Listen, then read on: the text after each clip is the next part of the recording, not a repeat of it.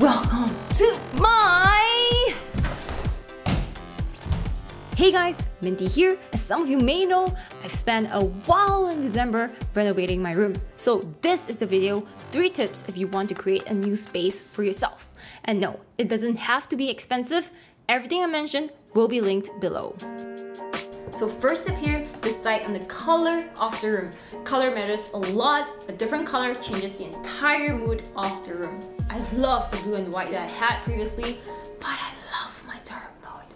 So I went gray, all gray on every single wall. And guess what? The paint was pretty affordable, about 70 bucks for the entire room.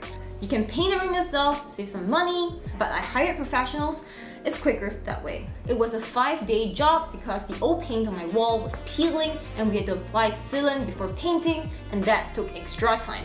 It usually takes about 2 days for a simple paint job, but it also depends on the size of your room. And all the warning about the color being too dark, making the room look smaller, psh, nah, at least I don't feel it. I love this gray. It gives me a very clean, very modern look. And the next tip, rethink your space. Getting rid of items that you don't use, recycle it, sell it, give them away. When you have to shift all your furniture to paint your room, you really have the freedom to redecorate and do whatever you want. So think out of the box, go crazy. It really helps to sketch out the room and have all the measurements written here because I'm not really great at imagining how much space a furniture would take up. Previously, the bed was right next to the door and it made my room feel pretty cramped, and the fan was right in the middle of the walking path, giving me quite a bit of bruises. So I shifted my bed all the way to the window just so that the moment I enter the room, I have the luxury to walk around and see the entire space, and honestly, this feels much bigger. And I have way more angles to film at, like this sit-stand desk. The unboxing stuff here or here or here if I want you close to me. I definitely enjoy the setup way more just cause I don't have to spend time clearing my desk each time I want to film. I've got another desk for that, and if we just turn the camera, we're back here. Too close? So to fit this into this space, I got rid of my old cupboard, the one I usually have in the background of my videos. So all the things from that actually went into this new drawer that I got from IKEA. It wasn't easy storing everything in here, but I had to think minimalist and keeping only the essentials and giving away or throwing away items that I don't ever touch or don't use. But I have to say, getting rid of things is never easy. I also got these pegboards to display stuff and to put practical items like my router.